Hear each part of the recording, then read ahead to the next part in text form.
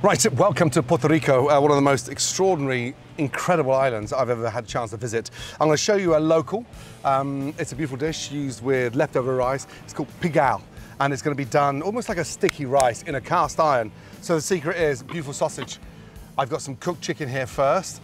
Now, this is about how do you elevate that? How do you lift that up into the next level?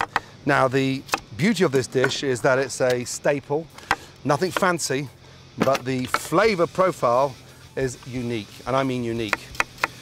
Slice up the onions, not too thin, otherwise they burn. Whilst I do that, take these are leftover roasted chicken. Take them, lightly season them, okay, and just get them into the cast iron pan. I want to get that really nice and crispy. Over to the pan, nothing in there, just straight on, and get them nice and crispy. I want the chicken fat coming off there. I'll show you why in a minute. Super crispy, really important. Now, with the onions, get some garlic. Slice that down. Be generous in the garlic. Take some of this sausage, and all we do there is just literally take that out and squeeze that over. Get rid of the casing. And that's a beautiful Puerto Rican spicy sausage, which is going to give a really nice flavor to the rice. Now, that may not look appetizing, but trust me, it will transform into something unique, let me tell you. Now, once you've got the color on the chicken, take that out, and then with the onions, sausage, garlic in, over we go. I've got that flavor of that chicken in there already, look, it's beautiful. Oil in. Now your onions and your garlic and your sausage goes in. Now, fry that off. Beautiful. Now get that really nice and crispy. Great color on the sausage.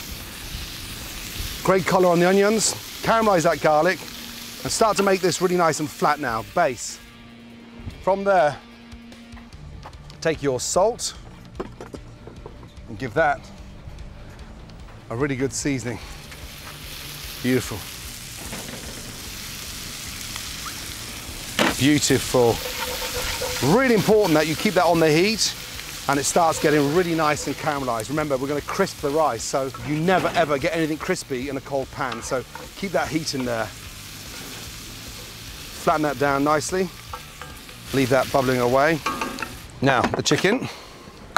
Skin as well, just open that up and sort of break it in half and literally keep it nice and sort of chunky, not too small. You want that all sort of coming off the bone.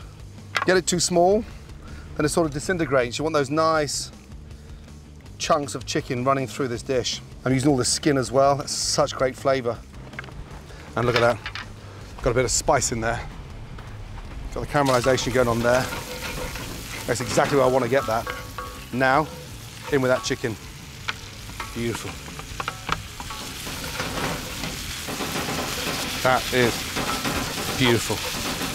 Once all that's fried off, from there, take that out. Get that pan really nice and hot again. Look at that, how beautiful is that? And now we're going to start frying the rice. Really beautiful. The flavor in there is incredible. Now, oil goes in. Really important to get that oil piping hot, okay? And that's going to help literally get that rice nice and sticky. And this is the sear that's super important, okay? In she goes. Beautiful. Now from there, just literally pat that down and get that super crispy. Really important to get the rice so toasty. Almost in a way that you think you've overcooked it, but it's not. It's a smart way of doing it. Next, get my chicken over and spread that in there with the onions and the sausage. Look at that. Get all that resting juice. Beautifully done. But that just looks incredible. Chicken's nice and crispy. Onions have done their job. The sausage is rendered. The spices come out of those. And it really is literally making that sing. Push that down. Be disciplined. Pat that chicken into that rice and get that crispy. Now the garnish are the eggs. just a beautiful fried egg on top of there, okay? So, non-stick pan, bring that over. I'm gonna flavor the eggs with a little touch of garlic in there. Beautiful. A little bit of the pepper, again, just down. Again, local pepper, a little bit of heat to the eggs. I just wanna run that through that oil. So beautiful. Fry that off. Get that nice and crispy before we crack our eggs in there. Touch of salt. Now get that oil nice and hot. We should start softening the garlic and the peppers. Get a touch of butter in there. And just to get this really nice and brown, look, I'm gonna put a touch of butter down the side of the rice. That's gonna give that really nice nut brown flavor. And so as that starts getting nice and toasty underneath that beautiful caramelized rice, the butter literally lifts the flavor. Now, once that butter melts, get your eggs straight in, over the garlic. Such a beautiful way of cooking eggs. And start getting them fried. The flavor of those peppers and the garlic go into the eggs. Then we'll hit that with some cilantro. Roll that round, use the stove to your advantage. Cilantro now. There's some beautiful cilantro. Group it up and literally cover those eggs with that cilantro. Watch this. So nice. Over. Beautifully. So on there, we'll tip that out for flavor. Finish cooking the whites. That is nice and crispy. Over. And now for the exciting part. Get the plate. Carefully. Sit that on top. And then we'll turn that down. And literally,